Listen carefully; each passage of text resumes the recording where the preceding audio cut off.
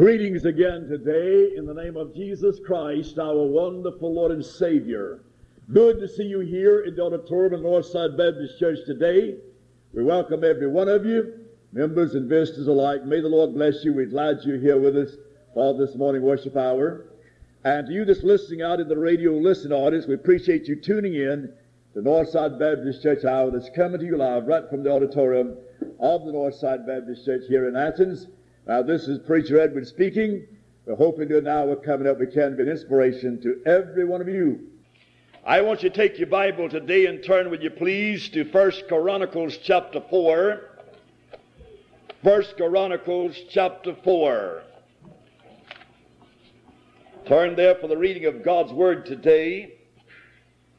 And I'll give you the page number in the original Schofield Reference Bible. It's page 460. Page 460 in the original Schofield Reference Bible. Now, if you're not getting our daily broadcast, you tune into the station where you're now listening, and you can get the daily broadcast Monday through Saturday, each day at 12 o'clock noon. So you tune in and get the daily broadcast if you're not getting it. If you'd like to have a list of our cassette tape, write in and request a list. I'll send you at least a list of 240 of my sermons I preach here on Sunday morning on cassette tape. Now, the tape today will be tape number 246. And I'm speaking on the subject, the man that asked God. And so just write in and say, Preacher Edward, send me the tape on the man that asked God, or tape number 246. We have 240 of these listed here, and you can get them at your request. Now, you pray for us and write to me. My mailing address is Virgil Edwards, P.O. Box 501, Athens, Georgia, 30603 is the zip code number. Now, in 1 Chronicles, chapter 4, we have these words beginning with verse 9. 1 Chronicles chapter 4 and verse 9, page 460. And Jabaz was more honorable than his brethren, and his mother called his name Jabaz, saying, Because I bear him with sorrow. And Jabaz called on the God of Israel, saying, Oh, that thou wouldest bless me indeed, and enlarge my coast, that thine hand might be with me, that thou wouldest keep me from evil, that it may not grieve me. And God granted him that which he requested. The Bible also tells us in the book of James chapter 5 and verse 16, that the fervent prayer of a righteous man availeth much. And so we see a man here in the Old Testament that asked God, and he received what he asked for. There's a man walking down the street one day asking questions. He had a little pad in his hand, and every man he came to, he'd ask him some questions. And he came to this big feller, much larger than he, and he asked him a question, and he said, well, what do you want to know? He said, I want to know your name and address. He said, why do you want to know my name? He said, I'm going to whip every man that I ask who his name is today. And the big man said, buddy, you're not going to whip me. He said, well, if you feel that way about it, I'll just take your name off the list. And so he was going along asking people's names.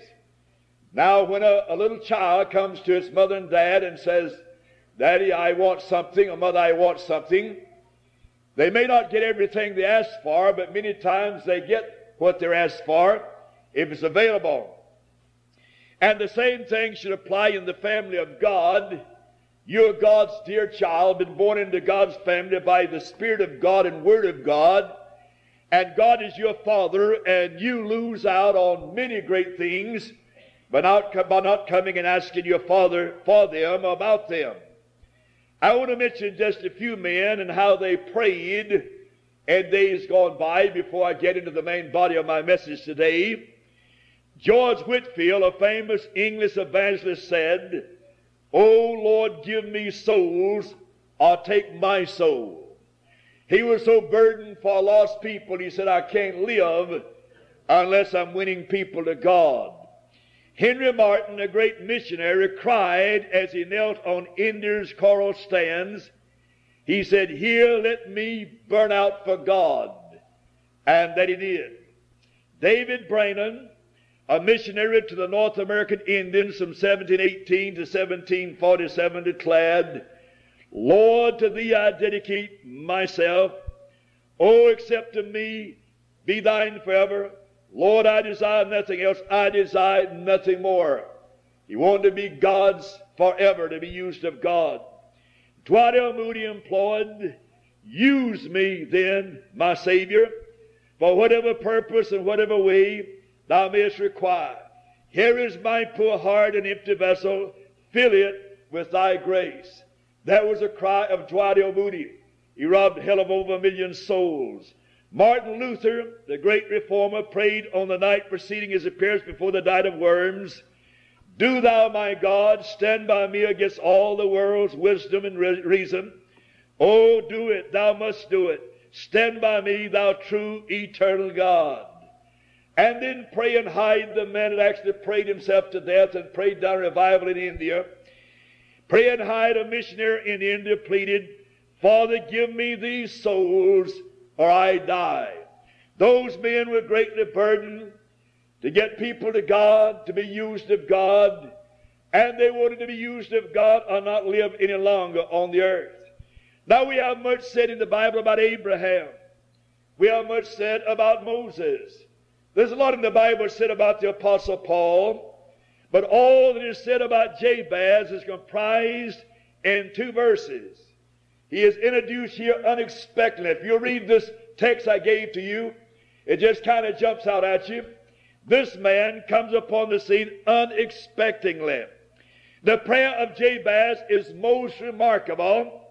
It's the model prayer of the Old Testament, and for fullness and brevity, it cannot be surpassed. Read it and reread it again. The Bible said he was more honorable than his brethren. Now, he did not try to be like them. He was different from them. And his mother bore him in suffering.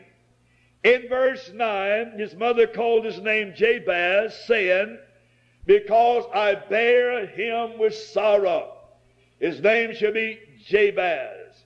The man of prayer may not be much account in this world, in the eyes of this world, but he's honorable in the sight of God. It is said that old Bloody Mary, that killed out so many Protestants in her day, she said, "I fear the prayers of John Knox more than the whole army of England." John Knox is a prayer warrior there in Scotland. Bloody Mary that killed out God's people. There she said, "I fear his prayers." I hate to see this man on his knees. A man on his knees like Pray and Hide, like John Knox, like these others I mentioned today, causes the devil to tremble in his boots. When a man gets on his knees that can lay hold on God, get in touch with God, can make the devil tremble. You better believe that. And there's not a true born-again believer in the world today, but what couldn't do that if they really wanted to do that. God would like for you to ask him. There are several things here in these couple of verses about Jabez I want to pass on to you. Number one, he called upon God. Do you know any greater person to call on than God? He called upon God in verse 10. And Jabez called upon the God of Israel. Now, calling upon God implies something. It implies faith. You wouldn't be calling upon God if you didn't really believe in God. Now, this implies faith when you call upon him. It lets God know you believe in him. It lets others know you believe in the God of heaven when you call upon the Lord. Not only does it imply salvation and faith, but it implies sonship and fatherhood. When you get on your knees and say, "Oh, my Father," That implies fatherhood. That implies sonhood. You are God's son. He's your father. Now there's a crazy theory in the land today that's promoted and preached and taught by the infidels and the moderates and liberals, and that is the fatherhood of God and the brotherhood of all men. That's a lie of the devil. Nobody can rightly call God his father unless he's been saved by the precious blood of the Lamb. Now men are God's by creation, but you have no right to say, my Father in heaven, unless you're a saved individual. Because God in heaven is not your father. Jesus said on one occasion, talking to the Pharisees and hypocrites, he said, ye of your father the devil, and the lust of your father you'll do. And so in order for God to be your father, and you to call upon God, and for him to be your father, and to know that you're his son, then you must be saved according to the Bible. So this implies sonship and fatherhood. John G. Payton, as a little boy, and he became a great missionary, but as a little boy, he would slip up to his father's door at his father's study where his father was praying, and his father didn't know it, but little John Payton would come and kneel down at that door to listen to his father pray. That stirred his heart to hear his father pray. His father didn't know it, but little John knew about what time his father prayed, and he would tip in, kneel down at the door, put his little ear there at the crack of the door, just to hear his father talk to God. I wonder how many of our children today would be willing to do that. Do we have that much influence over them in that respect, that they just love to hear us talk to God? I'm afraid that's few and far between like that today. So he called upon God, number one. Secondly, he started his prayer with an an interjection here. He said in verse 10, oh, that thou wouldest bless me indeed. This man Jabez said, oh, that thou wouldest bless me indeed. He's on his face before God. He's in agony of soul. He said, oh, that thou wouldest bless me indeed. This implies soul agony. An explanation, if you please, an explanation word here. Oh, he said, that thou wouldest bless me indeed. He meant business. He was laying hold on heaven. He had a connection. He called on God. The line was connected up. There was fire on the line. And he was in soul agony. And he began to talk to his father. Now, in order to lay hold on God, you must sometimes get into soul agony. Really get out of the business of talking to God. I'm not talking about this little I lay me down to sleep prayer. I'm talking about soul agony, where you agonize with God in prayer to really come to your rescue and do something for you. There may have never been a time in your life when you have come to real soul agony and called on your Father in heaven. There's never a child of God that really comes to God in soul agony and says, oh God, and mean business, but what God doesn't listen to what he has to say. Abraham cried out to God. Abraham said, oh, that Ishmael might live before thee. When Abraham found out that he couldn't straighten his house out without disposing of Ishmael and Hagar. Ishmael was his son, and he was precious to his dad, but he had to take him out of the wilderness and send him away because Sarah and Isaac said they can't live in the same tent with us. Abraham stood out before God, and he said, oh God, I want Ishmael to live before thee. And he laid hold on God, and God said, Abraham, I'm going to make Ishmael a great nation also. Because he cried from his heart and soul and said, oh God, that Ishmael might live before thee. In David's great distress, he said, oh, that I had wings like a dove, for then would I fly away and be at rest.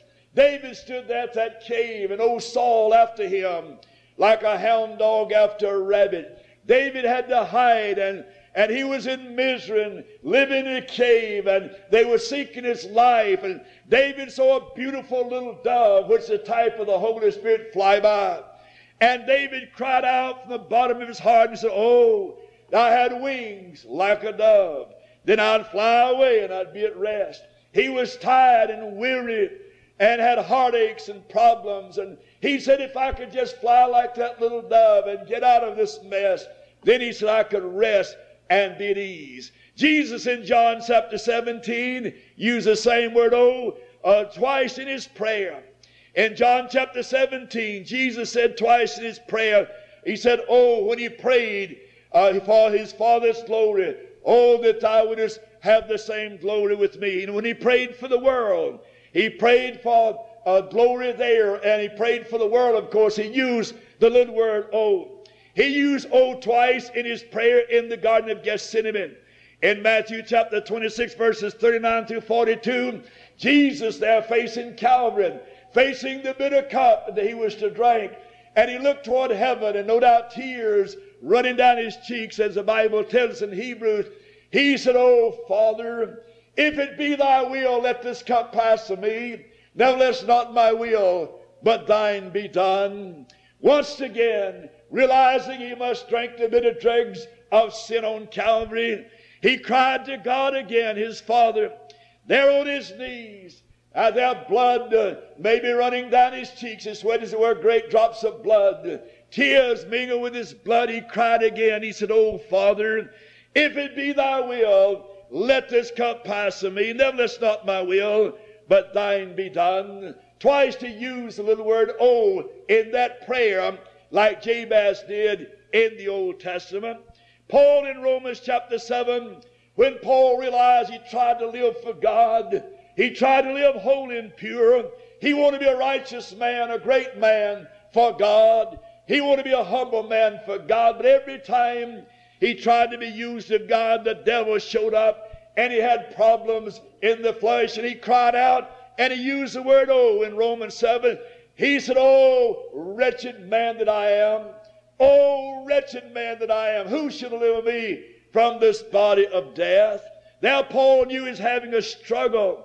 When he first got saved, everything seemed to be wonderful. But as he began to serve God and move on for God, he discovered that he had the old Adamic nature still there, giving him problems, and he wrestled with him.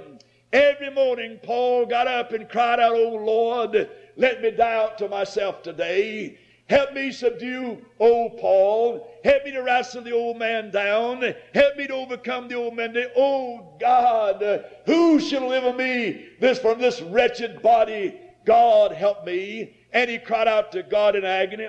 Oh, praying hard yonder in India, that prayed down a revival, and actually prayed so much and so long and so often until his heart began to move from his left side toward his right side. He literally prayed himself to death. But he prayed down a revival in India among those heathen. And when he had to come back home, he went by England. And Chapman was over there in a revival. And Chapman heard that Praying Hyde was on the way back to America to die. He had prayed himself to death. And Chapman said, oh, if I could get Hyde in this meeting. Seem like I can't get anybody saved. Seem like there's no spirit here.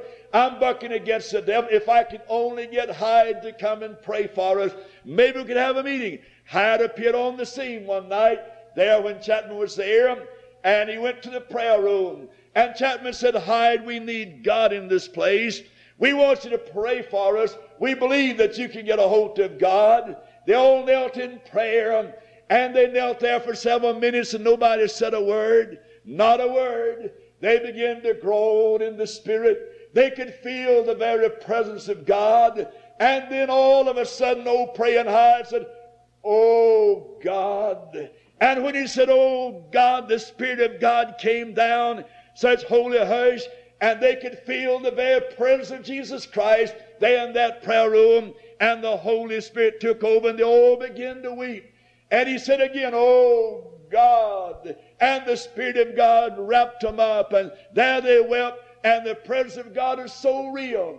When Chapman got up to speak that night, the power of God took over. When he gave the invitation, multitudes came forward and got saved, all because Praying Hyde said, oh, God. And God heard him and heard the groan of his heart. the sincerity of his heart and mind, and God came and joined them, and they had a revival. I wonder how many can say, oh God, oh Heavenly Father, I want you to help me. Three times Hyde said, oh God, oh Father, oh Heavenly Father, and their God was real. Number 3, Jabez asked for blessings in verse 10. Oh, that thou wouldest bless me indeed. How many of you have asked God for blessings? God wants you to. God wants you to ask for blessings. You ought to pray for blessings. Ask God to bless you and bless your household. Maybe that's why you're not getting the blessing of God. You don't ask Him. In Proverbs chapter 20 and verse 20, the Bible says, a faithful man shall abound with blessings. And if you're faithful and love God, you can have these blessings. In Genesis chapter 32 and verse 26, the Bible said, he said, let me go, for the day breaketh. He said, I will not let you go until you bless me. Oh, Jacob at Jaboth, and I've been there in one of our Holy Land tours and stood by the brook of Jaboth, and there's where Jacob wrestled with God. All night long, Jacob said, God, I want you to bless me. The angel said, I can't bless you. And Jacob said, I'm not going to let you go unless you bless me. The angel said, let me go, Jacob. It'll soon be daylight. I got to go back to heaven. Jacob said, no, you can't go. I want a blessing. You got to bless me. I'll never turn you loose until you bless me. That angel said, all right, Jacob, it's about daylight and I got to get back to heaven. I'm going to bless you, but I'm going to cripple you at the same time. And there he touched the hull of Jacob's thigh and crippled the old man. But he got the blessing. He had to hop away from Jaboth, but he had the power of God and the blessing of God upon him. Many times when you pray for blessings, God may have to touch you some way or another, but you can get the blessing. That he did. When Isaac blessed Jacob, he said, you smell like the smell of a field. The Lord has blessed thee.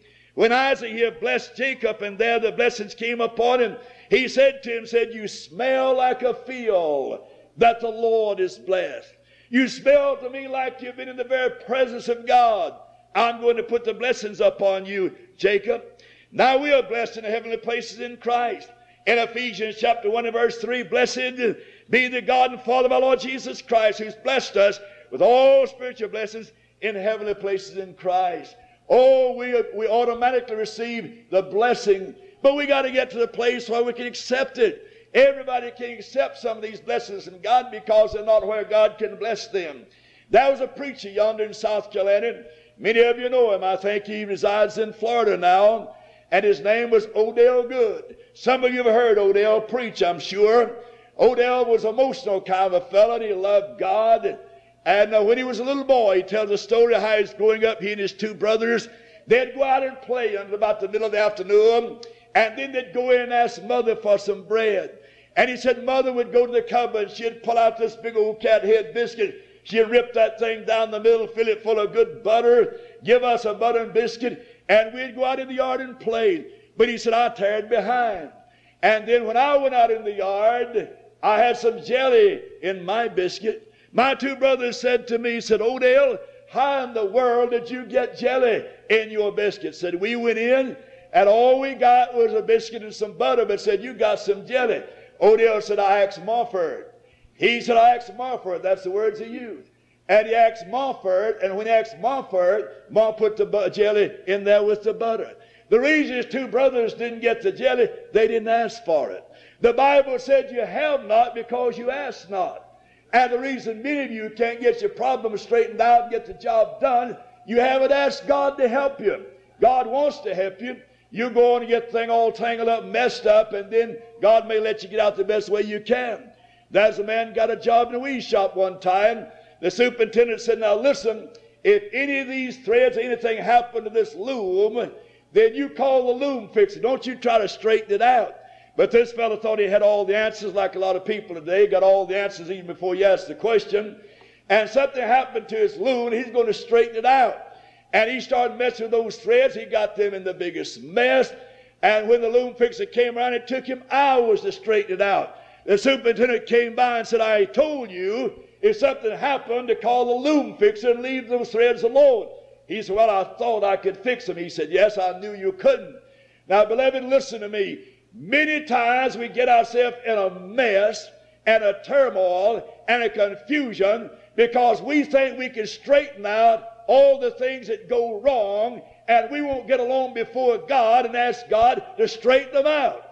God can straighten things out that we can't touch. God knows how to do it. That man didn't know how to straighten those threads out. Had he listened to the superintendent, the loom fixer could have had him back on the loom in about a minute. Now, if you'll ask God to help you straighten out some of your problems, He can do it. But you've ignored God. God said, just go ahead and dance around in your own little mud hole.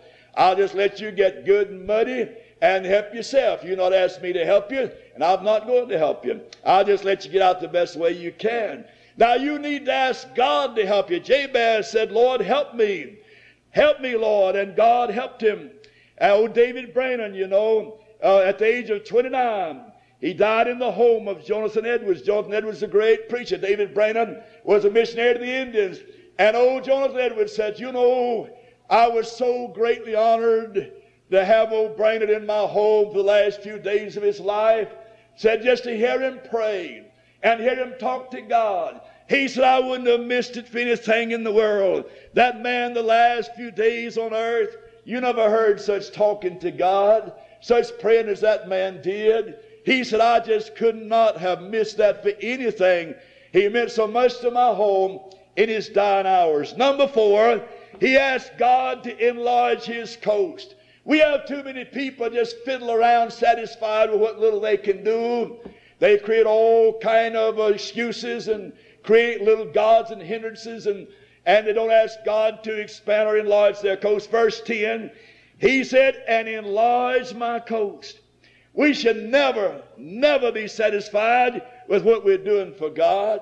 Self-satisfaction is dangerous. Become at ease in Zion. Keep praying that God will help you more and more to be a greater and greater blessing and to do more for Him. He said, enlarge my coast. God will give us more opportunities to be used of Him if we really desire them. In Matthew chapter 25, verses 28 through 29, He tells about the talents. Some used their talent, and there were added other talents. One man failed to use his, and he buried his talent, and he lost everything. Now, if you have a talent or 2 or 3, don't stop there. Say, God, there's something else I can do. I can give out tracts. I can pray more. I can witness more. I can read my Bible. I can be more faithful. I can sing. I can play. I can do whatever you want me to do. I can teach. God will help you and give you more talent if you really want it. Now, if you don't want it, God's not going to push it on you. You rest assured of that. Now, we need our mouths, our feet, and our hearts to be enlarged, according to Jabez. In Psalm chapter 18, verse 36, the Bible said, Thou hast enlarged my steps unto me, that my feet did not slip. You know, God can enlarge your steps so you won't slide down. God can make your feet bigger, as it were, so you won't stumble and fall. We find in the 1 Samuel chapter 2 and verse 1, and Hannah prayed and said, My heart rejoiced in the Lord.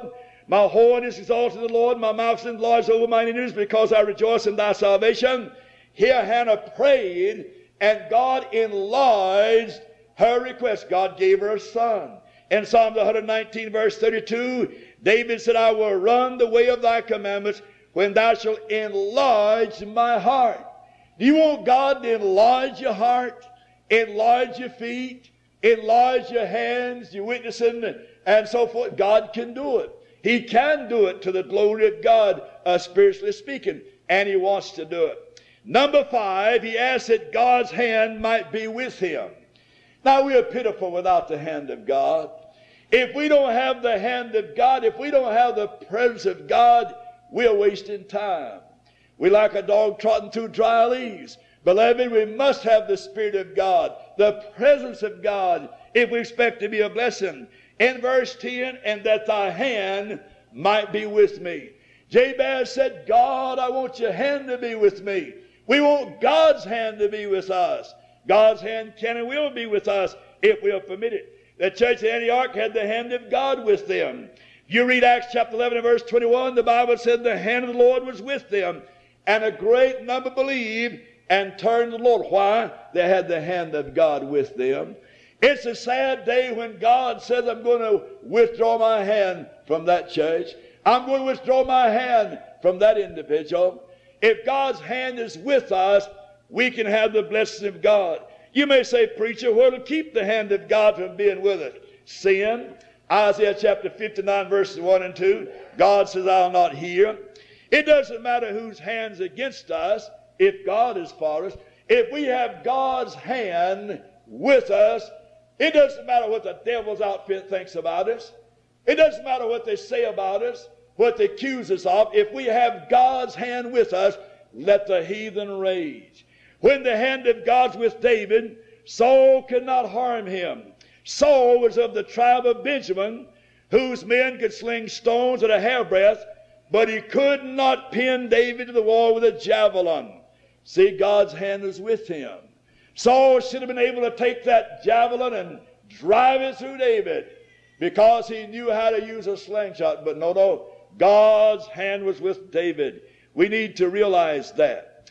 Nehemiah and Paul had God's hand with them and their men when the enemy was against them.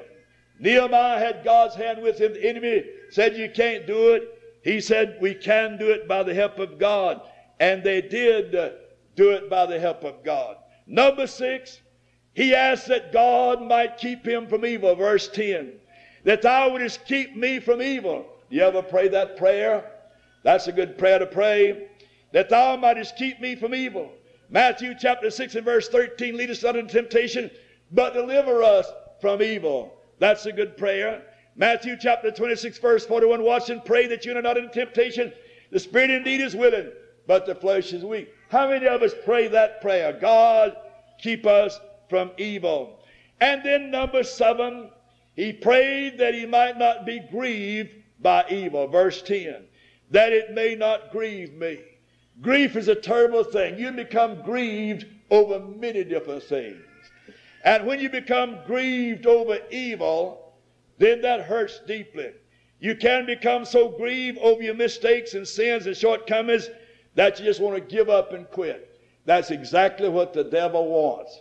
When you become so grieved over problems, misunderstandings, shortcomings, and you just say, Lord, I'm just going to quit. The devil said, that's what I want. That's exactly what I wanted. Well, I won that round. I got that one. I'll take off after another one. See, the devil wants you to give up. The devil wants you to quit. The devil wants you to be careless and negligent. The devil wants you to be unfaithful in serving God. The devil wants you to do that. And he knocks people out one at a time in that respect. And then number 8, God granted what he requested. Verse 10. And God granted him that which he requested. That's the secret. That's the answer. God granted him that which he requested. In James chapter 4 and verse 2, you have not because you ask not. That's it. You have not because you ask not. You want some jelly in your biscuit with your butter? Ask Mom. That's what this preacher did. Ask for it. You want God's blessings and more talent, more ability, and things to come your way to the glory of God? Ask God. Ask God for it. Ask the Lord. He wants to do it for you. Now he asked not amiss that he might consume it on his own lust, but he asked the glory of God. In Luke chapter 11, we have a man coming to ask for 3 loaves of bread. That's an innocent story. Luke chapter 11. He had some company come in, and he didn't have any bread to put before him. And he knew his neighbor lived up the road there, had bread in his cupboard. And he goes to his neighbor's house and he knocks on the door. And the neighbor came to the door and said, what do you want, sir? He said, I have some company down at my house. Some company just came in and I need 3 loaves of bread to take care of them. His neighbor said, man, don't you know better than to come up here and bother me? I'm in the bed with my children. Leave me alone and go on and let me alone. But did he go? No, sir. He knocked the second time.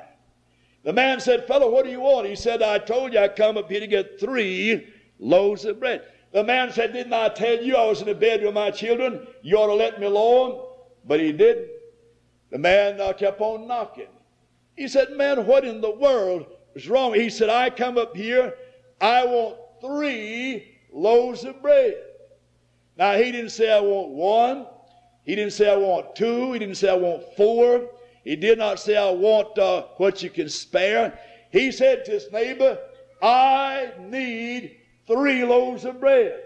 I want 3 loaves of bread. You know what his neighbor finally said? He said, that idiot will never leave until he gets 3 loaves of bread. And he goes to the cupboard, he pulls out not 1 loaf, not 4 loaves, not 2 loaves. He brought 3 loaves of bread and gave it to that man, and he went down and fed his friends. He knew what he wanted, he knew what he went after, and he knew how to get it. Now, when you come to the place where you know what you want from God, you know what to do about it, you know how to get it, God is ready to give it to you when God sees you're not going to shut up until he gives you 3 loaves. A lot of people, just before God goes to come and gets the 3 loaves, they faint and fall by the wayside. And the Bible said you reap if you faint not. And if you stayed on God's doorstep a little longer, you'd have got them 3 loaves. But you didn't do it. This man wouldn't leave. He wouldn't take no for an answer. And Jesus said, now when you pray, you ought to pray in that manner. And this man, because of the opportunity, received the 3 loaves of bread. And he got the answer and went on his way. All right, you can have it. You can have it, but you got to get it like I told you here this morning. And you can get it if you want it bad enough. Anything you want bad enough and go after it hard enough and strong enough with determination, you can pretty well get it. Now, God wants you to do that in his direction. Let's stand to our feet.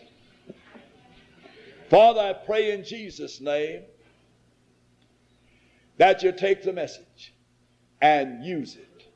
God, when I ask you what you want me to preach on this morning, this is what you want me to preach on, and I brought what you want me to preach. Now, Lord, somebody in the radio listening audience needed this message. Somebody in this auditorium needed this message. Now, Father, use it. Use it, Father. Thank you for Jabez of old and take no for an answer. And he received the blessing. May your people receive it likewise in Christ's name. Amen. Debbie's going to play for us on the instrument as she plays. If you're here this morning and you need to come forward for salvation, rededication, or join the church for any reason, the Spirit of God prompts you to come on down here. You know whether or not God has spoken to you. You know whether or not you need to come forward. You know that better than anyone. You know, would you come while we wait? Come on right now. Right now while we're waiting.